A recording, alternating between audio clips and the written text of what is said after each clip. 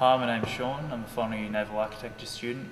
My final year research project is looking at the interaction between submarines and surface waves and what the submarine experiences when it's operating near the surface.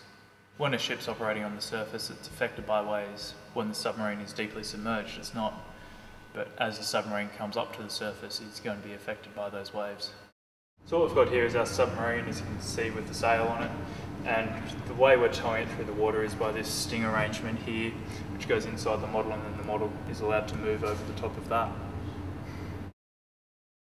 I find this project really cool because I get to work with submarines and research an area that hasn't really been looked into before.